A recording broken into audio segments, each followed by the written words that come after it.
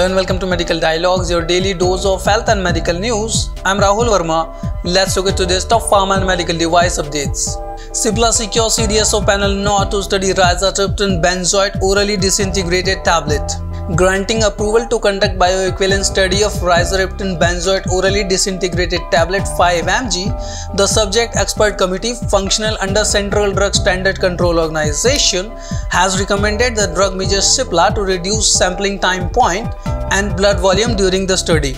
This came in a proposal presented by the drug major Cipla to manufacture and market Rizatriptan Benzoate orally disintegrated tablet 5 mg along with a bioequivalence study protocol. Rizatriptan is used to treat acute migraine headache in adults and children 6 years of age and older.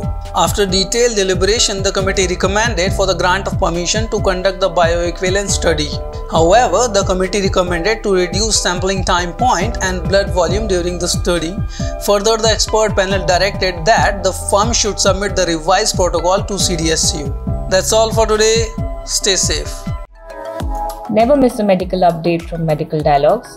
Like, subscribe, and press the bell icon.